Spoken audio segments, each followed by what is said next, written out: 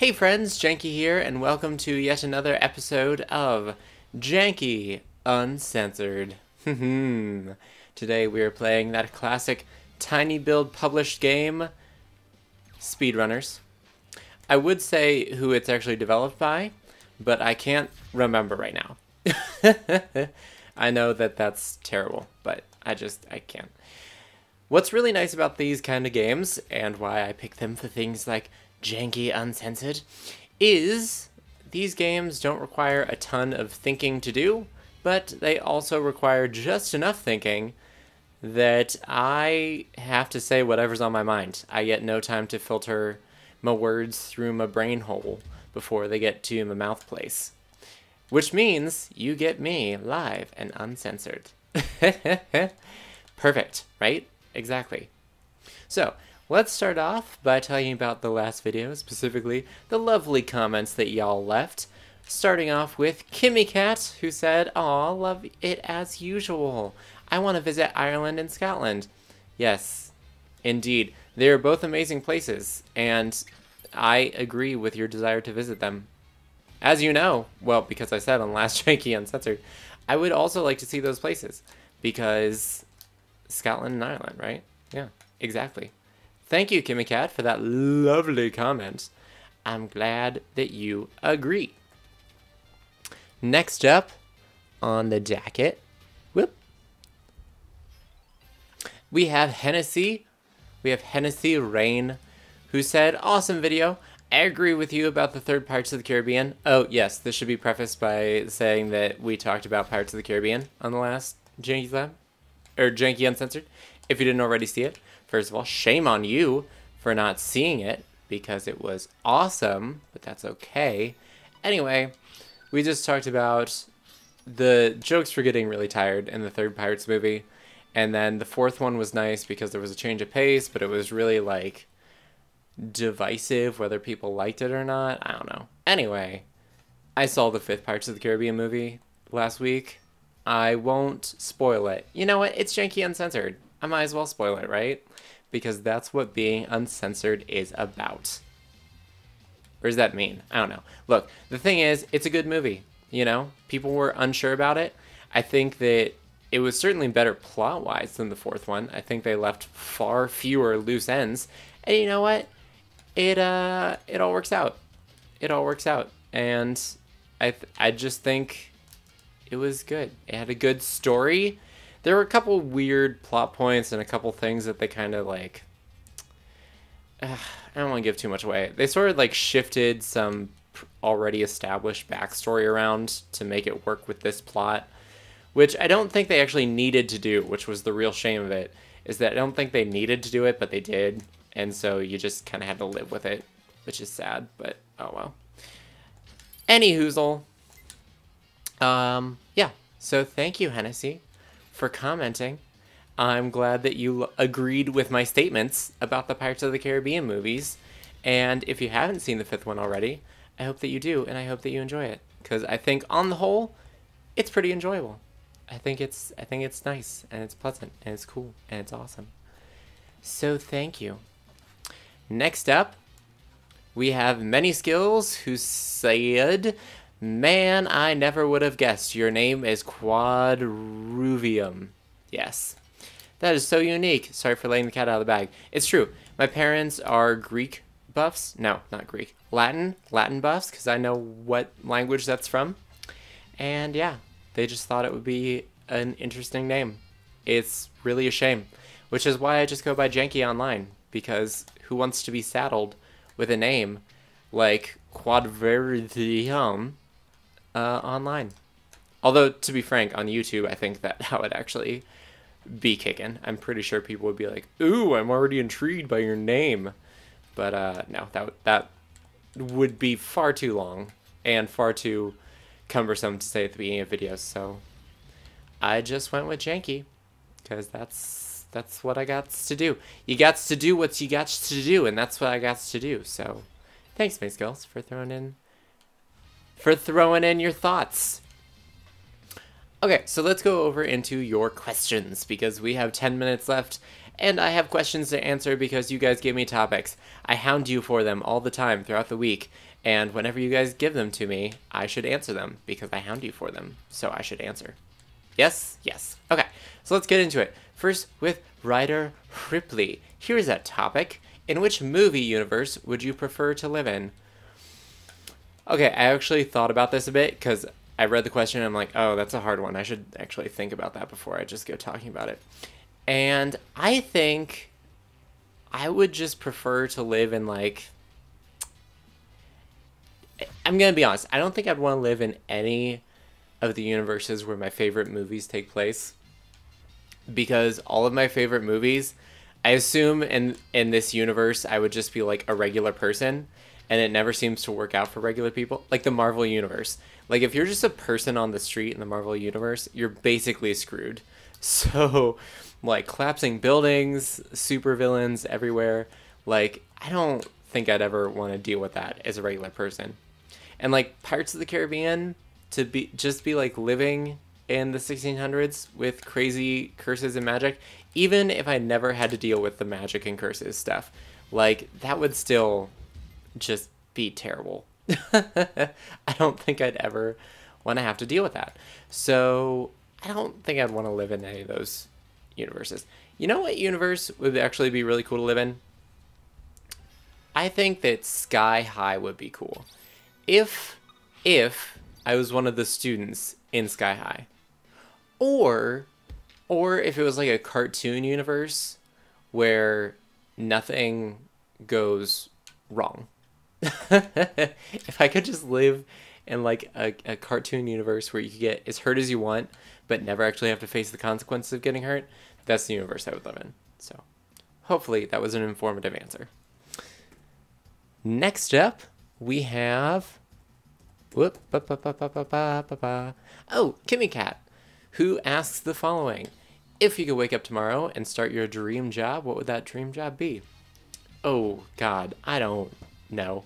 I guess most people kind of have some idea of what they want to do.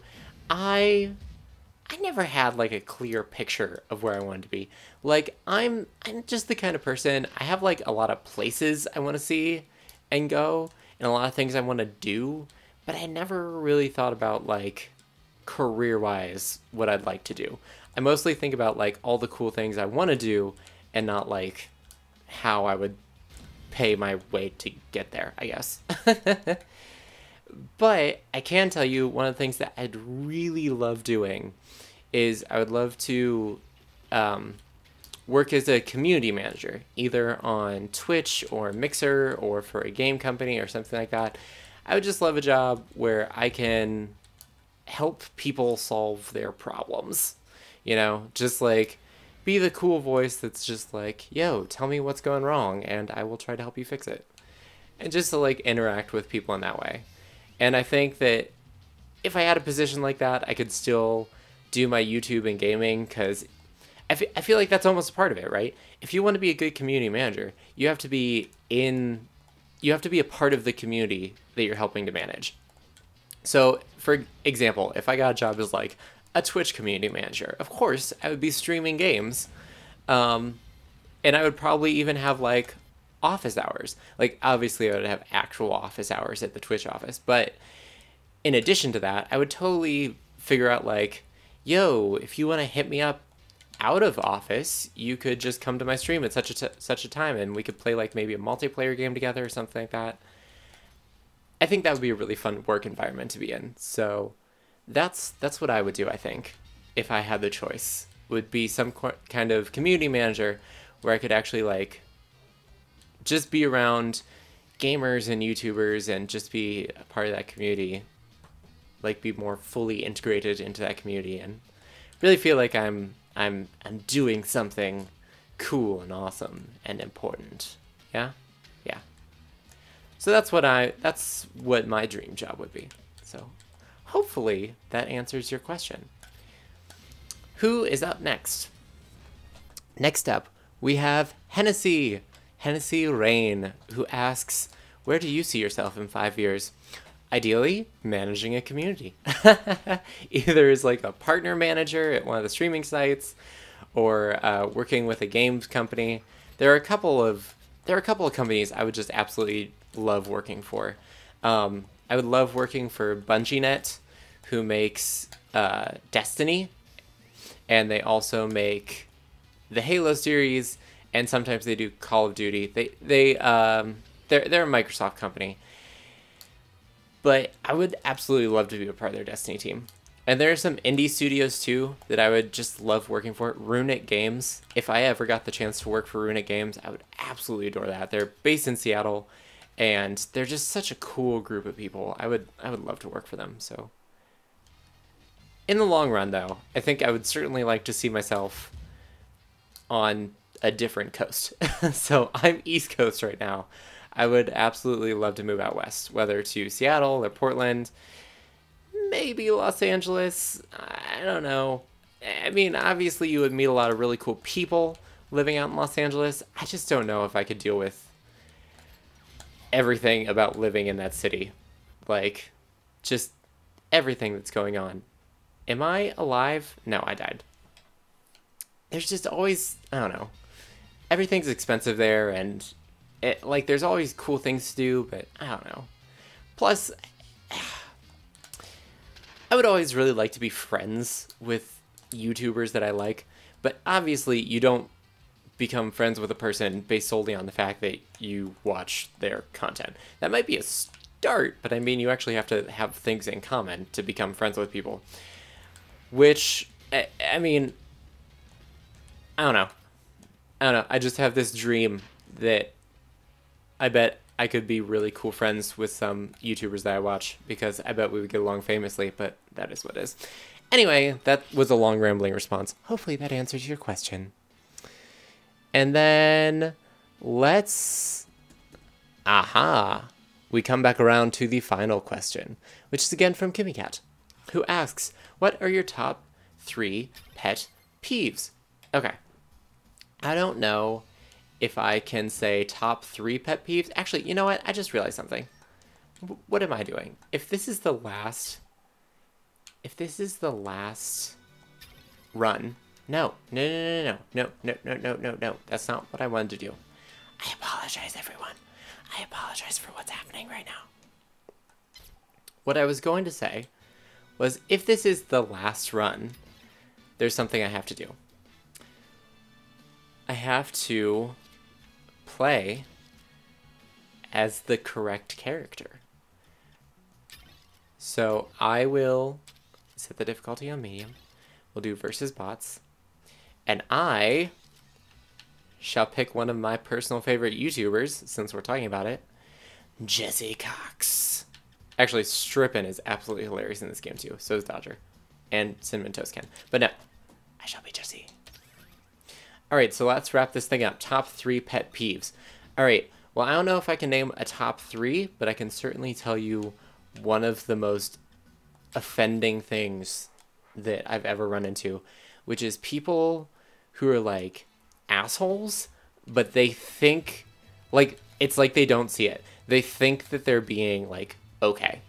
Like people who are so absolutely bigoted and just so against everything that you're just like, how, like it's like they stepped out of a different time period where everyone hated everybody for ridiculous reasons, and they think it's still okay. And oh my god, I just here's the best example I can give you. Professor Umbridge, like Dolores Umbridge from the 5th Harry Potter book, or the Harry Potter series in general, because every time she comes up, like, I have met people in life who maybe aren't quite as bad as Umbridge, but can come in like a close second, and I just want to punch them in the face. Everything about them just like annoys and offends me, and they are my biggest pet peeve. Like, they will set me off to no end. Just, oh my god, I cannot stand it. And that is my biggest pet peeve, are just those people. And you don't run into them often, but whenever you do, you're just like, how do you exist in today's world? Like, what is going on that you are still like this. I don't know. It's just, I don't even know. I don't know. But that's a huge pet peeve. Also, people who ride me on the highway. It's super annoying. Don't get close to me unless you're prepared to go the same speed I am.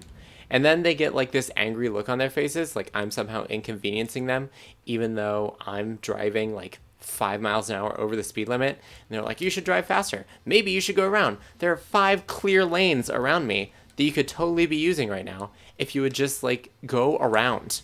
But no, do they? No, they don't go around. They just think it's okay to, I don't know. It's just annoying. That's all. And I hate it. And oh my God, I just can't stand it. I don't even know what a third pet peeve is. I don't even know if I have a third pet peeve, but those are the 2 big ones that I just, oh my God, I can't even stand. And that's all I have. So, I hope this has been informative for you all. I hope you guys enjoyed yet another Janky Uncensored. Of course, feel free to leave likes and comments down below. If you have ideas for new new topics for the next Janky Uncensored, I highly encourage you to leave those below. Always looking for new topics to talk about.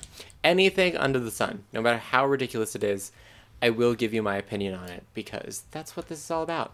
This is all about me giving serious and ridiculous opinions on problems facing society today. Or problems that aren't really facing society today. Or hypothetical problems that are facing Klingons in galaxies far, far away. I don't know. I think I mixed genres there, but or franchises, but that's fine, right? We can mix franchises every once in a while. Anyway, that's all I have to say. So, until the next time, this is Janky Shenanigans, signing out. You can't stop the space butterfly. No, you can't. Space butterfly for the win. Space butterfly. Space butterfly. Space butterfly.